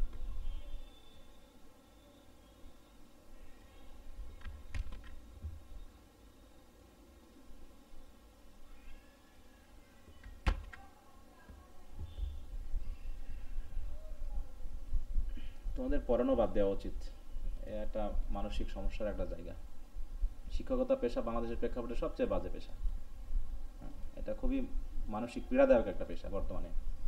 তারা ক্লাস করে না, কলেজে প্রাইভেট পড়তে এসে ক্লাস করে না, ক্লাসে গেলেও পড়াশোনা করে না। কি করে? পরীক্ষা ঠিকই দেয়, পরীক্ষা ঠিকই দেয়, আর যত দোষ টিচারদের উপর চালানো, ক্লাস হয় না, এ হয় না, সে হয় না। তো যেখানে ক্লাস হচ্ছে সেখানে বা কতটুকু করো? স্যার আপনি কি এখানে অনলাইনে পড়ানোর পাশাপাশি কোনো অন্য কোথাও চাকরি করেন? অবশ্যই। কোন কলেজ স্যার? মেহেরপুর সরকারি কলেজ, তোমাদের সরকারি কলেজের মতো কলেজে। ঠিক আছে? জি স্যার। আমি তো দেখছি, ওই জন্য তো বললাম যে আমি তো এগুলো সম্পর্কে জানি, দেখি যে কি অবস্থা। ফিজিক্যালি কলেজে উপস্থিতির হার কম, ক্লাসে সব জায়গাতে শুধু টিচারদের দোষ দিয়ে তোমরা পার পেয়ে যাচ্ছে, এই আর কি। তো দাও, দিয়ে যদি জীবনে পার পেয়ে যাও তো পাও, কিন্তু তোমরা যে আন্দোলন করবা, সংগ্রাম করবা একটা ক্লাস না হলে, সেটা তো আর করো না। যে তোমার দাবিটা তুমি তো বুঝে নিচ্ছ না। তুমি তো এক কাপ চা খাইতে গেলে পারে দোকানে চিনি কম হলে পারে ঠিকই তুমি দোকানদারের উপর চড়া হও না? বলো, তুমি যদি দোকান থেকে একটা কলম কিনলা, দেখা গেলো কলমের মাথা নাই, তুমি কি কলম নিয়ে চলে আসবা চুপচাপ? বলো, আসবা কি? না স্যার। হ্যাঁ, তুমি হয় তার সাথে রাগারাগি করবা, কলম ফেলে দিয়ে বলবো টাকা দাও, আর যদি কলমটা আনো পরের দিন থেকে ওই দোকানে আর নিশ্চয়ই যাবে না, যে আমি তোর দোকান থেকে আর কলমই নিব না, যা। কিছু তো একটা করবা, এমন না যে তুমি জাস্ট মেনে নিবা। তুমি নিশ্চয়ই মেনে নিবা না সবকিছু। তা এখানেও তো সেই জিনিসটা, তুমি জাস্ট অন্যের নামে অভিযোগ দিয়েই কি বসে থাকবা? বসে থাকলে কি তোমার জীবনটা পার হয়ে যাবে? তা তো হচ্ছে না। হ্যাঁ, এখানে সবাই তো টাকা দিয়ে যুক্ত হয়েছে, কিন্তু ক্লাসে আসছো না কেন? ক্লাস কি আমি নিচ্ছি না? বলো, নাকি পড়ানো ভালো হচ্ছে না? যদি না হয় না স্যার, অনেক ভালো পড়ানো। যদি মনে হয় যে পড়ানো ভালো, তাহলে বলে দিবা। আমি তো বলি যে আমার সবার পড়াশোনা সবার ভালো লাগবে, আমি তো স্টুডেন্ট ছিলাম, সব টিচারের পড়াশোনা আমার ভালো লেগেছে তেমন না। কিন্তু আমি তো নিশ্চয়ই যার কাছে ভালো লাগছে না তার কাছে নিশ্চয়ই আজীবন থাকবো না। আমার দায় পড়ে যায়নি যে পড়াই না তার কাছে আমি থেকে আমি টাকাটা দেবো শুধু, এমনও না। অতএব নিজেটা তো নিজে বুঝে নিব, সেটা তো না। তাহলে এই আবার কি ধরনের মানে মেন্টালিটি আমাদের, আমি বুঝি না একদম। মানে আমি পুরো পাগল হয়ে যাই ভাবতে ভাবতে যে কি ছেলে মেয়ে, তারা কলেজে টাকা দিয়ে ভর্তি হচ্ছে, ক্লাস করে না। তারা প্রাইভেটে টাকা দিয়ে যাচ্ছে, সেখানে প্রাইভেটে ক্লাস করে না। হ্যাঁ, মানে অদ্ভুত একটা মানে পণ্য নিয়ে আমরা খেলা করতেছি, যার কোনো দাম নাই। হ্যাঁ, টাকা দিয়ে ভিক্ষুকের মতো আমাদের টাকা দিয়েই স্টুডেন্টরা চলে যায়, ভেগে যায়। কারণ ভিক্ষুককে টাকা দিলে আমরা ব্যাক চাই না। হ্যাঁ, আশীর্বাদ করলো কি না করলো, দোয়া করলো কি না করলো, তাও আমরা চাই না, জাস্ট টাকাটা দিয়ে আমরা চলে আসি। তো আমাদের শিক্ষা ক্ষেত্রটা তেমন হয়ে গেছে যে স্টুডেন্টদের টাকা এত বেশি হয়ে গেছে, জাস্ট টাকা দিয়ে তারা চলে যায় যে নে তোরা খা। হ্যাঁ, আমাদের অনেক টাকা আছে, তোরা খাতে থাক, আমার দরকার নাই পণ্য, আমি জাস্ট তোকে টাকা দিয়ে চলে গেলাম। ব্যাপারটা ঠিক এরকম। এটা খুবই পীড়াদায়ক, সত্যি আমি খুব ফিল করি এগুলো। মানে এত বাজে লাগে যে মাঝে মাঝে মনে হয় আমি সব বাদ দিয়ে দিব। হ্যাঁ, তো যাই হোক, তোমাদের ব্যাচটা মনে বেশি দিন কন্টিনিউ করা যাবে কিনা আমি জানি না। এইভাবে স্টুডেন্টদের উপস্থিতিটা আমি আগে এতটা পাইনি। হ্যাঁ, স্যার কন্টিনিউ করেন, আমরা অনেকেই সম্পূর্ণভাবে আপনার উপরে ডিপেন্ডেন্ট। সেটা আছো, কিন্তু জি স্যার। খুবই কম। এটা এত ইয়া করে হয় নাকি বলো? এটা এত ইয়া করে হয়? মানে কি সব ছেলে মেয়ে যেখানে যুক্ত হচ্ছে, যুক্ত হওয়ার সময় কত আগ্রহ, কত কিছু করে তারা যুক্ত হয়, যুক্ত হওয়ার পরই অমনি আউট হয়ে যায়। মানে টাকা দেওয়ার জন্য মনে হয় আমার কাছে যুক্ত হয়েছে তারা, শুধু যে স্যার টাকাটা দিয়ে গেলাম, এবার চুপচাপ থাকেন। কি দরকার ছিল আমার এখানে যুক্ত হওয়া তোমার হঠাৎ করে? আচ্ছা, তো ঠিক আছে। আবার যে রিমুভ করবো তখন কিন্তু আবার দেখাচ্ছে আবার যুক্ত করতে হচ্ছে, আমাকে কষ্ট করে রিমুভও করতে হচ্ছে, যুক্ত করতে হচ্ছে। তো ঠিক আছে, আমার আর কি বলার আছে বলো? এটা মানে একদম বাজে একটা জিনিস। তো যাই হোক, আমরা একবার জানি হচ্ছে কম্প্যারিজন এবং কন্ট্রাস্ট প্যারাগ্রাফটা কি, সেটা একটু দেখবো। দেখো, আমরা অনেক সময় কোনো দুটা বিষয়ের মধ্যে তুলনা করি, তাই না? তুলনা করা, যেমন হচ্ছে মনে করো একটা জিনিস বললাম হচ্ছে ফুটবল অ্যান্ড ক্রিকেট। তুলনা করার পর আমরা এই দুটার ভিতরে কি কি পেতে পারি? পার্থক্য এবং সাদৃশ্য দুটাই পেতে পারি না? জি স্যার। আমরা এখানে সিমিলারিটিও পেতে পারি। কম্পেয়ার করার পর আমরা কম্পেয়ার করলাম, মনে করো কম্পেয়ার জাস্ট আমি ওয়ার্ড হিসেবে ইউজ করছি। এখানে আমরা পেতে পারি, কম্পেয়ার করার পর আমরা পেতে পারি সিমিলারিটিস অ্যান্ড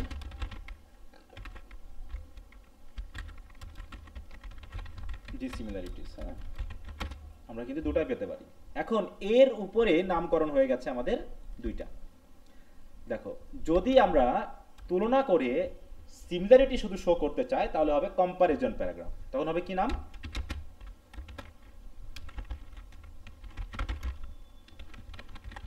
কম্পারিজন প্যারাগ্রাফ। তাহলে যে প্যারাগ্রাফে আমরা দুটো বিষয়ের তুলনা করব এবং তুলনা করে শুধু তাদের সাদৃশ্যটা দেখাবো যে মিল কোথায়, সেটা হবে কম্পারিজন প্যারাগ্রাফ। আর যদি আমরা দেখাই ডিসিমিলারিটি তখন হবে কি?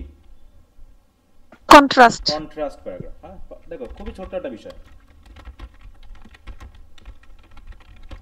তাহলে আমরা দুটাতেই কম্পেয়ার করছি, তুলনা করছি। তুলনা করার পর যদি সিমিলারিটি শো করি তাহলে কম্পারিজন প্যারাগ্রাফ, আর যদি ডিসিমিলারিটি শো করি তাহলে কন্ট্রাস্ট প্যারাগ্রাফ। এই কথাটুকু জানলেই আমাদের ডেফিনেশন রেডি। দেখো বলছে comparison paragraph is that paragraph which shows the dissimilarities between to persons, places, things or ideas or situation. হ্যাঁ, এটা জাস্ট আমাদের কাজ হচ্ছে এখানে সিমিলারিটি দেখানো, সেমনেস। This kind of paragraph discuss how to things are alike, মানে কিভাবে দুটো জিনিস এক। List a few of their similarity, তারপরে কোন কোন দিক থেকে সিমিলারিটি সেটা আমরা শো করলাম। তাহলে একই প্যারাগ্রাফ দুই নামে হতে পারে না, ফুটবল অ্যান্ড ক্রিকেট। তাহলে যদি আমরা কম্পারিজন প্যারাগ্রাফ হিসেবে লিখি ফুটবল অ্যান্ড ক্রিকেট, তাহলে এখানে কি দেখাবো? এই প্যারাগ্রাফে আমরা শুধু সিমিলারিটি দেখাবো। যেমন ফুটবলে 11 জন প্লেয়ার, ক্রিকেটে 11 জন প্লেয়ার, তাই তো? ফুটবলে একটা বল থাকে, ক্রিকেটেও একটা বল থাকে। ফুটবলে একটা ফিল্ড ব্যবহার করা হয়, এখানেও একটা ব্যবহার করা হয়। এরকম এখানেও আমরা দেখে খুব মজা পাই, আনন্দ পাই, এখানেও এটাও দেখে মজা পাই, আনন্দ পাই। মানে যেখানে শুধু মিল আছে সেটা খুঁজে বার করো, বাকি আমরা দেখাবো না। একইভাবে যেন কন্ট্রাস্টে আসবে তখন কি দেখবো? ফুটবলে বড় পায়ের বল আর ক্রিকেটে একটা ছোট হ্যান্ডবল থাকে। ক্রিকেটে ব্যাট থাকে, এখানে থাকে না, তাই তো? ওখানে গোলকিপার বা গোল থাকে, তাই তো? এখানে শুধু উইকেট কিপার থাকে, এখানে উইকেট থাকে, স্ট্যাম্প থাকে, ক্রিজ থাকে, তাই তো? এরকম আর কি বিষয়টা আমরা শো করবো। তো এখানে সেটা বলা হচ্ছে, দেখো in this paragraph the topic sentence should clearly indicate that the purpose of the paragraph is two কম। এবং তুমি যে কম্পেয়ার করবা, মানে সিমিলারিটি দেখাবা নাকি ডিসিমিলারিটি দেখাবো, সেটা কিন্তু তোমাকে টপিক সেন্টেন্সে বলে দিতে হবে যে আমি আসলে এই প্যারাগ্রাফে এই দুটো জিনিসের কি করতে যাচ্ছি আমি। তাই বলছে যে যেমন football and cricket, sunrise and sunset, language and music. তাহলে ল্যাঙ্গুয়েজ অ্যান্ড মিউজিক, তাই বলছে ল্যাঙ্গুয়েজ এবং মিউজিক, এইটা নিয়ে আমরা প্যারাগ্রাফ লিখবো। এখন এই প্যারাগ্রাফে আমরা কি দেখাবো, হ্যাঁ, সেটা আমরা এখন এখানে শো করব। সেইভাবে একইভাবে দেখো আমরা যদি কন্ট্রাস্ট প্যারাগ্রাফে যাই, a contrast paragraph is that paragraph which shows the dissimilarity or difference between two persons, things ইত্যাদি। এখানে আমাদের কাজ হলো কি, কিভাবে দুইটা জিনিস আনলাইক, ভিন্ন, সেটা দেখানো, এবং কি কি জায়গায় ভিন্ন সেটাকে এখানে শো করা। এবং এটা আমরা অবশ্যই টপিক সেন্টেন্সে ক্লিয়ারলি বলে দিব যে আমরা এখানে মেইনলি কম্পেয়ার করতেছি টু ফাইন্ড আইটেমস, কি করার জন্য? Difference between the two subject, দুইটার মধ্যে পার্থক্য দেখানোর জন্য। যেমন country life, city life, democracy, autocracy, cricket and football. Cricket and football কিন্তু ওখানেও ছিল, ক্রিকেট অ্যান্ড ফুটবল এখানেও ছিল। স্যার একটা প্রশ্ন ছিল। হ্যাঁ বলো। স্যার যে যেমন ক্রিকেট, ফুটবল বা যে কান্ট্রি লাইফ, সিটি লাইফ, যাই হোক, তো এগুলা কি যে আমরা সাধারণভাবে যখন লিখি তখন সিমিলারিটি ডিসিমিলারিটি দুইটাই লিখি, এখন কোনটা লিখবে এটা কি প্রশ্নে উল্লেখ থাকবে? না, কম্পারিজন নাকি কন্ট্রাস্ট? এই যে দেখো, এই জন্য আমি আলাদা করে নাম করেছি যে যে প্যারাগ্রাফে তুমি দুটাই দেখাবা সেটার নাম হয়ে যাবে কি? Comparison and contrast paragraph. মানে তোমার একটা, মানে একটা টার্গেট থাকতে, মনে করো একটা অর্গানাইজ রাইটিং এর একটা টার্গেট থাকতে হবে, এইটা শেখানো হচ্ছে এখানে। ঠিক আছে, যে তুমি যখন একটা প্যারাগ্রাফ লিখবা তখন কিভাবে তুমি লিখবা তোমার রিডার জন্য পড়ার পর বুঝতে পারে যে তোমার এই টার্গেটটা কি। এটা তুমি আলাদা করে দেখাতে পারো দুটো আলাদা প্যারাগ্রাফে, অথবা একই প্যারাগ্রাফে তুমি দুটাই শো করতে পারো। তাই বলছে to compare is two examine how things similar, R contrast হচ্ছে হাউ দে ডিফার। এইভাবে therefore a comparison and contrast paragraph looks at the similarities of the two or more objects and the differences. তাহলে দুটোই আমি এখানে দেখাবো। কিন্তু this paragraph should be tightly focused on the meaningful differences and similarities, মানে তাহলে তোমাকে এখানে ফোকাস করতে হবে যাতে তোমার রিডার বুঝতে পারে যে আমি পার্থক্য এবং সাদৃশ্য দুটোই এখানে দেখিয়েছি এবং খুব অর্গানাইজড ওয়েতে দেখি, যেন হ্যাফাজার্ড ওয়েতে না হয়। The writer should use specific details or examples to explain why the difference and similarity matters. অতএব comparison R contrast paragraph often explain the writers preference for one thing over the other. তবে এখানে দুটো আলোচনা করার পর তিনি similarity এবং ডিসলিমিটার দেখানোর পরে তিনি একটা জিনিসকে প্রেফার করেন। যেমন কান্ট্রি লাইফ এবং সিটি লাইফ, দেখো আমরা কিন্তু ওটা তো পেলাম, ফুটবল, ক্রিকেট, ডেমোক্রেসি, অটোক্রেসি। তাহলে দুটারই আমরা পার্থক্য এবং সাদৃশ্য দেখানোর পর কনক্লুশনে গিয়ে রাইটার তার প্রিফারেন্স দেখাবে আসলে তিনি কোনটাকে পছন্দ করেন, কান্ট্রি লাইফ নাকি সিটি লাইফ, ফুটবল নাকি ক্রিকেট, ডেমোক্রেসি নাকি অটোক্রেসি। তাহলে প্রথমেই তিনি কি করবেন, বডিতে তিনি দুটার মধ্যে পার্থক্য এবং সাদৃশ্য দুটাই যথেষ্ট পরিমাণে দেখাবেন। দেখানোর পর আমাদের কাছে প্রমাণ করতে চাইবেন যে দেখেন এর ভিতরে এটা বেটার, তার জন্য আমি এটাকে বেছে নিয়েছি। ঠিক এরকম একটা টার্গেট থাকে এই প্যারাগ্রাফটাতে, যেখানে আমি কম্প্যারিজন এবং কন্ট্রাস্ট দুটাই দেখাবো। আর যখন আমি কম্প্যারিজন কন্ট্রাস্ট আলাদা আলাদা করে দেখাবো, তখন আমার আর বাছাই করার কোনো টার্গেট নেই, আমি জাস্ট শো করব তাদের ডিফারেন্স অথবা ডিসিমিলারিটি অথবা সেমনেস। ঠিক আছে, এইটা মানে সংজ্ঞাটা আপাতত বুঝতে পারছো কিনা সেটা হলো বড় কথা, পার্থক্যগুলো বুঝতে পারছো কিনা যে আমি যেটা বলতেছি। আচ্ছা, তাহলে এটা গেল। ওকে, তারপরে পরবর্তীতে আর একটা শীট করেছি এখান, এটা হচ্ছে প্যারাগ্রাফ লেকচার নাম্বার 3। এখানেও টাইপ দেখেছি, এটা হচ্ছে কত নম্বর টাইপ থেকে আমরা আলোচনা করব? 8 নম্বর, কজ অ্যান্ড ইফেক্ট। তাহলে এই পর্যন্ত আমরা কত নম্বর পর্যন্ত শিখলাম বলো? 7। এই 7টা নাম কেউ বলতে পারবা? জি স্যার। আচ্ছা, একজন হাত তুলে আমাকে বলো দেখি।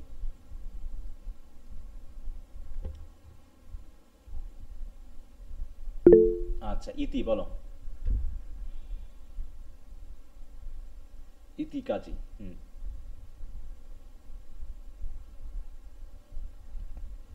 আচ্ছা, ইতি হয়তো নেটওয়ার্কে বা লাইনের সমস্যা। সিনথিয়া বলো।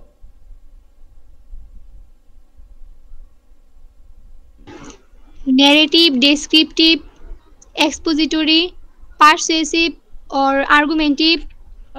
Then argumentative, okay? হ্যাঁ, আচ্ছা। দেন হচ্ছে কম্পারিজন, কন্ট্রাস্ট, আর হচ্ছে comparison and contrast. Okay, very good. Sir আমি এমনি বলতেছিলাম কিন্তু মাইক্রোফোন অন করতে ভুলে গেছিলাম। আচ্ছা, বুঝতে পেরেছি। আচ্ছা, ঠিক আছে, এখন বলবো স্যার? হ্যাঁ বলো। Narrative paragraph, descriptive paragraph, expository paragraph, argumentative and persuasive paragraph, comparison paragraph, contrast paragraph, comparison and contrast paragraph. ওকে। আচ্ছা, তোমাদের দুইজনের গলার ভয়েস একই রকম লাগলো আমার কাছে, সিনথিয়া এবং ইতি। হ্যাঁ, সিনথিয়া কথা বলো দেখি। জি স্যার। হ্যাঁ, ইতি এবার কথা বলো। না স্যার, আলাদা।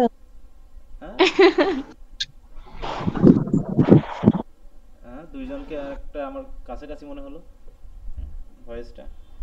আচ্ছা, ঠিক আছে, বুঝতে পারে স্যার। ওকে, ঠিক আছে। এবার হচ্ছে কজ অ্যান্ড ইফেক্ট প্যারাগ্রাফ। হ্যাঁ, কজ অ্যান্ড ইফেক্ট। তাহলে কজ অ্যান্ড ইফেক্ট কি বলো? আমরা তো নাম ধরে বুঝতে পারছি, তাই না? কারণ এবং প্রভাব। হ্যাঁ, কারণ এবং তার প্রভাব বা ফলাফল দেখাবো, কেন জিনিসটা ঘটেছে এবং ঘটার পর এর ইফেক্টটা কিভাবে আমাদের উপরে পড়ছে, এইটা ডেসক্রাইব করবো যে প্যারাগ্রাফে, সেটা আমরা বলছি কজ অ্যান্ড ইফেক্ট প্যারাগ্রাফ। এখানে দেখো প্রাইস হাইক আছে, জেন্ডার ডিসক্রিমিনেশন আছে, ফুড অ্যাডাল্টারেশন আছে, যেগুলো আমরা কজও দেখাতে পারি, ইফেক্টও দেখাতে পারি। তাই বলছে a cause effect paragraph explain the causes and effects of a certain event, condition or occurrences.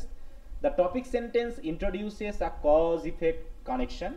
The body sentence give examples of specific causes or effects. The ending sentence sum up the cause effect relationship, এবং রিলেশনশিপটা দেখিয়ে যায়। এই তাহলে একটা topic সেন্টেন্সে আমরা cause ইফেক্টের ব্যাপারটা বলে দিব, বডিতে আমি স্পেসিফিক কজ এবং ইফেক্টগুলোকে দেখাই দিব, এবং লাস্টে আমি একটা এন্ডিং সেন্টেন্স এসে রিলেশনটা বুঝিয়ে দিব। এই হচ্ছে কজ ইফেক্ট প্যারাগ্রাফের বিশেষ ব্যাপার, যেটা আমরা এখানে কয়েকটা উদাহরণ দেখিয়েছি, একটু পড়ে নিবা। এরপর হচ্ছে আমাদের ডেফিনেশন প্যারাগ্রাফ। ডেফিনেশন প্যারাগ্রাফ কি? যে প্যারাগ্রাফের কাজ হলো কি জাস্ট ডিফাইন করা এটা কি জিনিস, হ্যাঁ, এবং তার সাথে কিছু ফিচার যুক্ত করে দেওয়া, কোয়ালিটি বা ফিচার যুক্ত করে দেওয়া। ঠিক আছে, যেমন গ্লোবালাইজেশন কি, টলারেন্স কি, প্যাট্রিয়টিজম কি, এইরকম কিছু বলছে। আর definition paragraph is a type of paragraph that defines the essential qualities of something. Quality এখানে কজ ইফেক্ট না, এখানে কন্ট্রাস্ট কম্পারিজন না, এটাও কিন্তু এক ধরনের ডেসক্রিপটিভ প্যারাগ্রাফ। ঠিক আছে, তো যেখানে আমরা কোয়ালিটিগুলো ডেসক্রাইব করছি। বলছে while writing a definition paragraph you aim to inform the reader what something is by providing facts। মানে এটা কি জিনিস সেটা বোঝানো। যে প্যাট্রিয়টিজম কি, যেমন একটা উদাহরণ আমি বলেছি, প্যাট্রিয়টিজম কি, এটা ডেফিনেশন দিচ্ছে, দেওয়ার পর তার বিশেষ ফিচারগুলো এখানে ডেসক্রাইব করতেছে। তারপরে তুমি সংজ্ঞায়িত করছো এই কারণে যে এইভাবে আমরা বলতে পারি এই এক প্যারাগ্রাফটা এইভাবে দেখানো। হ্যাঁ, জাস্ট সিম্পল নামগুলোই কিন্তু আমাদের বলে দিবে আসলে কি জিনিস। এরপর হচ্ছে এক্সাম্পল প্যারাগ্রাফ। এক্সাম্পল প্যারাগ্রাফগুলো কিন্তু আমরা যে কজ ইফেক্ট প্যারাগ্রাফ বা হচ্ছে সিমিলারিটি ডিসিমিলারিটি যে প্যারাগ্রাফগুলো দেখেছি, এগুলো কিন্তু আমরা এক্সাম্পল প্যারাগ্রাফে আনতে পারি। মানে তুমি যখন একটা বিষয় দেখাবা তার জন্য যে এক্সাম্পল দিচ্ছ, এই এক্সাম্পলগুলোকে যখন তুমি একটার পর একটা দিয়ে যাচ্ছ, তখন সেই নামটা হয়ে যাচ্ছে এক্সাম্পল প্যারাগ্রাফ। তুমি একটা জিনিসকে ডিফাইন করার পর তুমি এক্সাম্পল দিচ্ছ, যেমন হচ্ছে কজ ইফেক্ট প্যারাগ্রাফ। তা তুমি এখানে কজ ইফেক্ট যখন বলছো তখন কি কজ বা ইফেক্টের এক্সাম্পল দিচ্ছ না, যেটা কারণগুলো কি কি। আমি কি শুধু বলছি যে দেয়ার are many reasons behind it, এটা বলে কি শেষ করছি নাকি রিজনগুলো বা কজগুলো দেখাচ্ছি? বলো। দিস রিজন কজগুলো হ্যাঁ, দেখাচ্ছি। তাহলে ওই যে যখন আমি দেখাচ্ছি এক্সাম্পল দিয়ে, ওই তখনই ওই প্যারাগ্রাফটার নামটাও আমার এক্সাম্পল প্যারাগ্রাফ হয়ে যেতে পারে। হ্যাঁ, তাই বলছি কি জানো, an example or illustration paragraph is such a paragraph in which we want to explain or clarify something such as an object, person or concept or situation by giving examples related to the topic. When we illustrate, we show how something is as we point. When we illustrate with examples, we give instances that show or prove the readers so that they can see themselves how something is as we claim to be. মানে কোনটা কি জিনিস সেটাকে বোঝানো। যেমন হচ্ছে advantages and disadvantages of mobile phone, abuses and abuses of Facebook, merits and demerits of internet. তাহলে এখানে আমি কি করব, আমি কি শুধু মোবাইল ফোনের সংজ্ঞা দিব, নাকি মোবাইল ফোনকে শুধু ডেসক্রাইব করব, নাকি মোবাইল ফোনের অ্যাডভান্টেজের কিছু উদাহরণ দিব, ডিসঅ্যাডভান্টেজের কিছু উদাহরণ দিব, তাই না? ইউজের কিছু উদাহরণ দিব, অ্যাবিউজের কিছু উদাহরণ দিব, মেরিটসের কিছু উদাহরণ দিব, ডিমেরিটসের কিছু উদাহরণ দিব। তাহলে এইভাবে কি হচ্ছে, আমি অধিকাংশ ক্ষেত্রে দেখা আর এটা তো আমরা হ্যাঁ বলো প্যারা প্যারা করে লিখতে পারি না? না, ডেফিনিশনে তো প্যারা প্যারা না, একটা প্যারাগ্রাফে একটাই প্যারা হয়, কখনো দুটো প্যারাগ্রাফ করলে তোমার প্যারাগ্রাফ কাটা যাবে।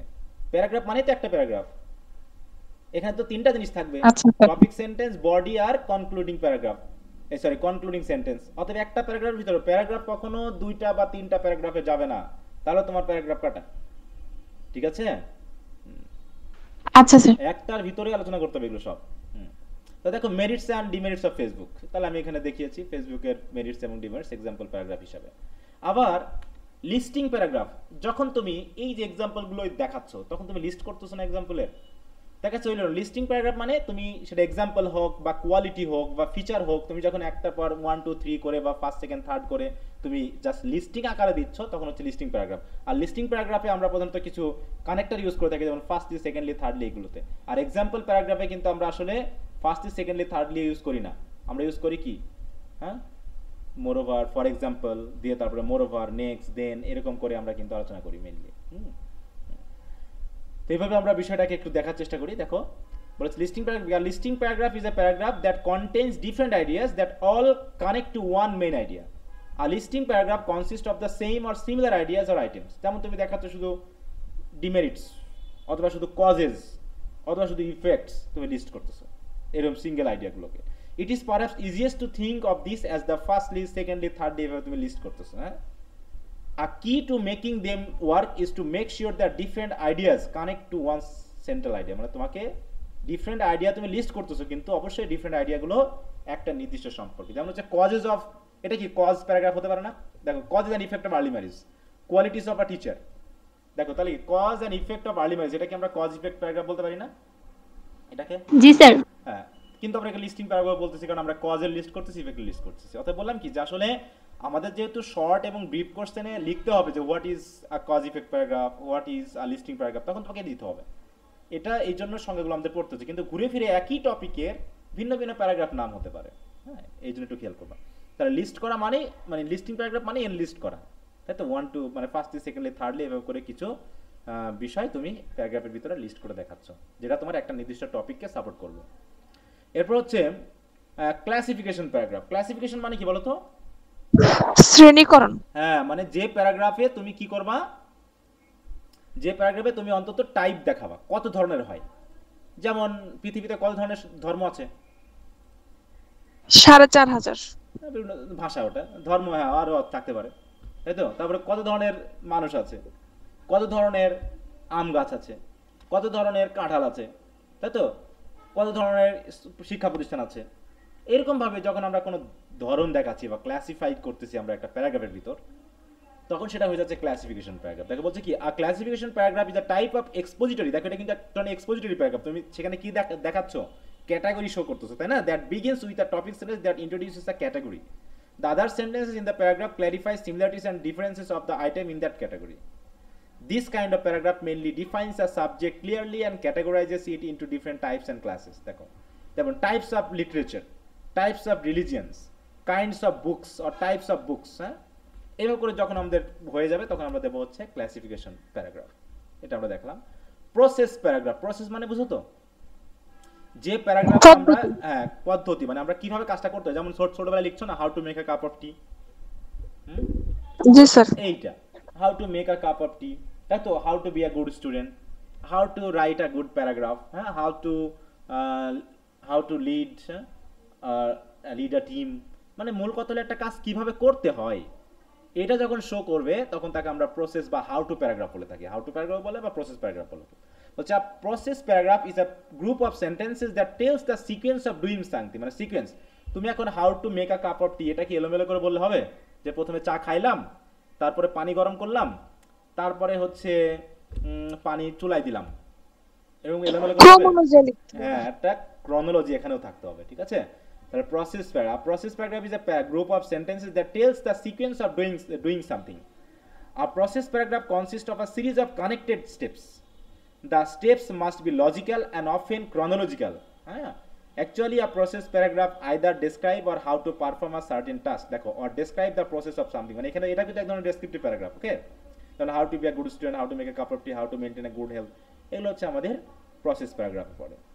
এরপর হচ্ছে আমাদের লাস্ট প্যারাগ্রাফ, সেটা হচ্ছে প্রবলেম অ্যান্ড সলিউশন প্যারাগ্রাফ, যেখানে আমরা একটা প্রবলেমকে উপস্থাপন করব প্রথমে, তারপর আমরা সলিউশন দেখাবো। হ্যাঁ, a problem solution paragraph identifies a problem অথবা problems and recommends a plausible solution or solutions. It is similar to the ways to cause effect, অনেকটা cause effect প্যারাগ্রাফের মতো, যেটা ইফেক্ট হচ্ছে প্রবলেম আর সলিউশন, তাই তো? আর দেখাচ্ছি কিন্তু কজ ইফেক্ট আমরা কি হচ্ছে কজ এবং ইফেক্ট দেখাচ্ছি, আর এখানে আমরা প্রবলেম আর সলিউশন দেখাচ্ছি। হ্যাঁ, আর problem solution paragraph has 3 main parts. Topic সেন্টেন্সে আমরা সলিউশন দিব, the body sentence explain the problem and solution, তারপর আমরা সেই সলিউশন এবং প্রবলেমকে এক্সপ্লেন করবো, এবং এন্ডিংয়ে গিয়ে আমরা অ্যাকশন নিতে বলবো যে এই কারণে আমাদের এই অ্যাকশনটা নেওয়া উচিত। আমরা environment pollution, global warming, students feather in English, হ্যাঁ, এগুলো হচ্ছে কি আমাদের প্রবলেম সলিউশন প্যারাগ্রাফ। যে স্টুডেন্টস ফেল নি, তাহলে আমরা একটা প্রবলেম শো করলাম যে ফেল করতেছে, এবার আমরা কেন ফেল করতেছে এবং তার সাথে সাথে কজ দেখাবো না, অবশ্য আমরা এখানে শুধু দেখাবো এই ফেলটা যাতে না করে তার ইয়াগুলো কি কি। তো এই হচ্ছে আমাদের টোটাল 14 টাইপস অফ প্যারাগ্রাফস। ওকে, এবং আমরা দুটা শীটের মাধ্যমে একটু দেখানোর চেষ্টা করেছি। তোমাদের কাজ হবে এই শীটটাকে আবার একটু পড়ে ফেলার পর তোমাদের কাছে কেয়ামা বাড়ির বই আছে না? সবার কাছে কেয়ামা বাড়ির বই আছে? জি স্যার। হ্যাঁ, ওই কেয়ামা বাড়ির বই থেকে তোমাদের কাজ হবে ওখানে যে ব্রিফ কোশ্চেনগুলো আছে সেই ব্রিফ কোশ্চেনগুলো একবার রিডিং দেওয়া যায়, তুমি আসলে বুঝেছো কিনা। এই যে what is a paragraph, what is a good paragraph, parts কি, দেখো মানে আমরা যা পড়লাম তা এর ভিতরে আছে কিনা।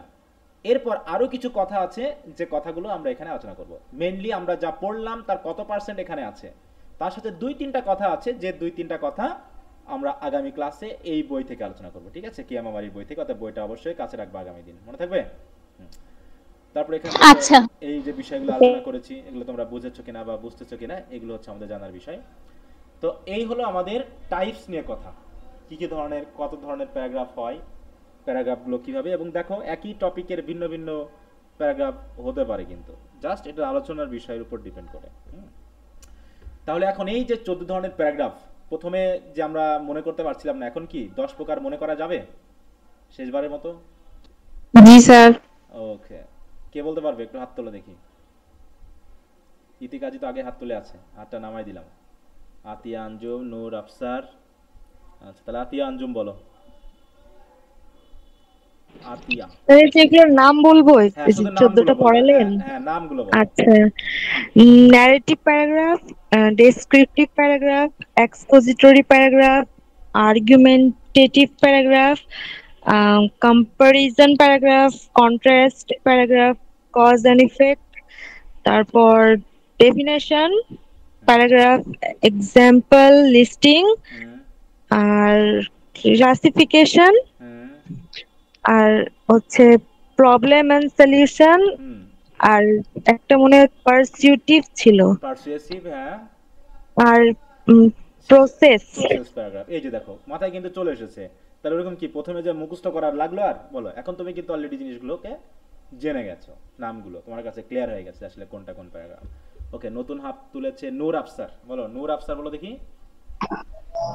Narrative paragraph, descriptive paragraph, expository paragraph, argumentative paragraph, persuasive paragraph, comparison paragraph, cause and effect paragraph, problem and solution, contrast, process, listening.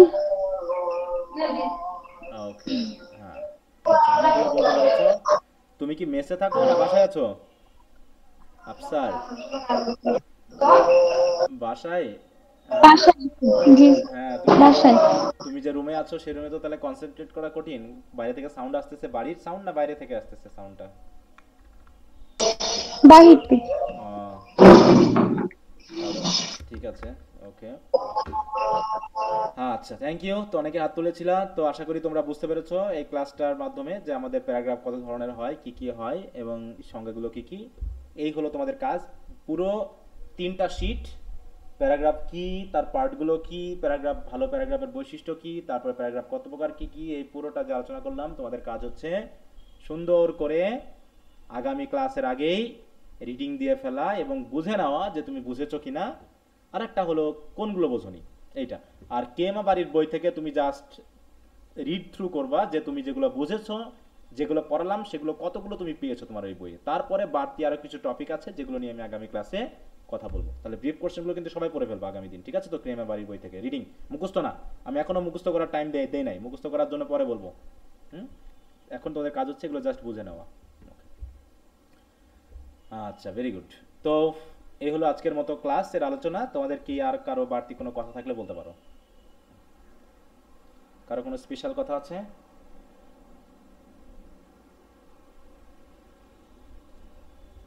আচ্ছা, তাহলে যদি কথা না থাকে তো আজকের মতো গুড নাইট, সবাই ভালো থাকো, আগামী ক্লাসে আবার কথা হবে। ওকে, বাই।